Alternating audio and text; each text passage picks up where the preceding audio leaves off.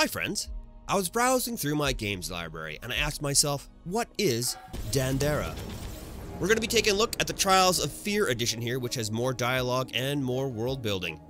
Published the 6th of February 2018 by Raw Fury, Dandara was created by Long Hat House.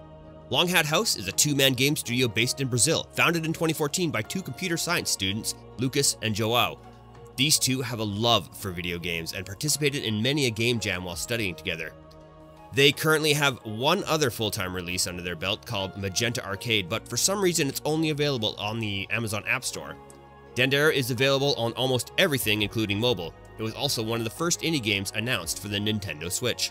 After doing more research, I discovered that Dandara is based on the life of a historical figure. Dandara was a freedom fighter in the 1600s, fighting against slavery and helping to protect Afro-Brazilians and the people of Palmeiras from the Dutch invasion in the 1630s. This game is a beautiful blend of Metroid-Vania, pixel art, and gravity defiance. Let's get into it, and I'll show you what I mean. You are Dandara, born in the crib of creation during a turbulent time within the Salt. The Salt is a force which flows through the world of disorientating gravity. Up is just a concept as the world is constantly turning. The Salt is in trouble and it has been cursed by greed and oppression. It is up to Dandara to save it. There is no walking or running in this game. Want to walk over there? Check something out? Nope. There's only jump. You can leap to any surface that has this white salt coating. You and the salt are one. It took me quite a while to adjust to how the movement works. Once you get the hang of it though, you'll be moving through scenes like a comet, blasting enemies and dodging attacks. You can only move in a straight line from where you are to where you want to go. Your jump is very short, and you will find yourself bouncing around back and forth a lot. It feels quite amazing. If you get hit, you will become unstuck from the salt and will float wherever you got hit and have very few invincibility frames to deal with the threat or get back to the ground. Rooms can shift and spin as you progress through them. The way you left one room doesn't mean you will be facing the same way in the next, making navigation slightly difficult. I found myself more than once checking the map and double checking to make sure I was heading to the right exit that I wanted. It can be quite disorientating. Destroying boxes, opening some chests, and defeating enemies gives you salt. Salt is used as a currency to upgrade your skills. Now when you find a camp, your sodium intake might be slightly high. Drink some water, quench your thirst, take a break, and save your progress. At camp you can also upgrade your abilities. When you use the camp, your consumables and health will be refreshed, but every enemy you have dispatched thus far will respawn.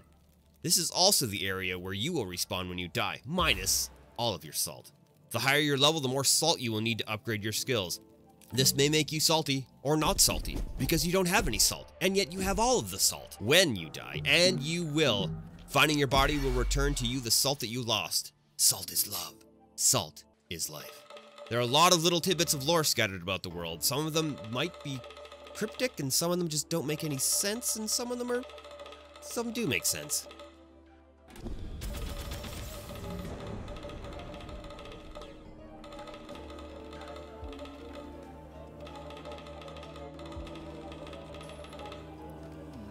Some areas can only be opened up once you've talked to specific NPCs. These particular platforms can only be moved after talking to the correct NPC who reactivates them.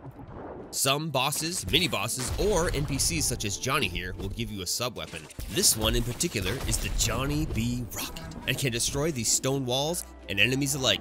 Each sub-weapon uses energy, which can be replenished at a camp. So far, from what I can tell, every area has a boss. Each boss is a unique battle or set of challenges that you must defeat in order to progress. As I said before, some bosses will give you a sub-weapon and some will give you a key artifact needed to progress in the game. Defeating the first boss here will grant you the Stone of Creation, which will allow you to jump from these green altars and go further than you would normally be able to. Once you've progressed through the game, the challenge level rises sharply. My save file is about 5 hours in due to my extreme lack of skill in platforming games, and it's gotten quite difficult. Dandara is a game of timing. Since you can't move, you have to time your jumps between obstacles and enemies. Some of these areas are downright evil in how good your timing needs to be. Some of these traps and enemies take away more than just one hard-on hit, and you'll quickly find yourself back at camp. Now I have no idea how far into the game I am. I think that at 5 hours I might be a quarter of the way through. This is truly a Metroid-Vania game in every sense. I've been up and down passages only to find my way blocked by something I cannot deal with. There are all kinds of walls and doors that you need sub-weapons and artifacts for, and that makes me want to continue to play this game until I can get through these areas and find out what's in there.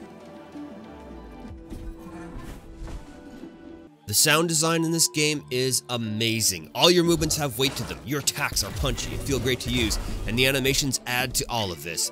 The music, when there is any, is on par with the rest of the sound design. It fits so well and just builds on this incredible world. I recommend that any Metroid-Vania fan play this game. And now, you know what Dandara is. Let's take a look at the options menu. This game is made in Unity and is a pixel art game. While it is beautiful, it has very few quality options and other options. We have separate volume sliders for sound and music, a variety of languages for whatever you're speaking, and in the more options, we have, we're pretty low on any options. We have only 3 options in here. We have low graphics on or off, VSync on or off, and vibration on or off. You will notice the extreme lack of any key rebinding or gamepad options. No rebinds whatsoever. If you enjoyed this video just as much as I enjoyed playing Dandara, then hit subscribe and let me know what your favorite Metroid-Vania game is. If you want to check out another video, check out my video on Barony. It's a roguelike dungeon crawler in a pixel art style. It's really cool, you'll enjoy it.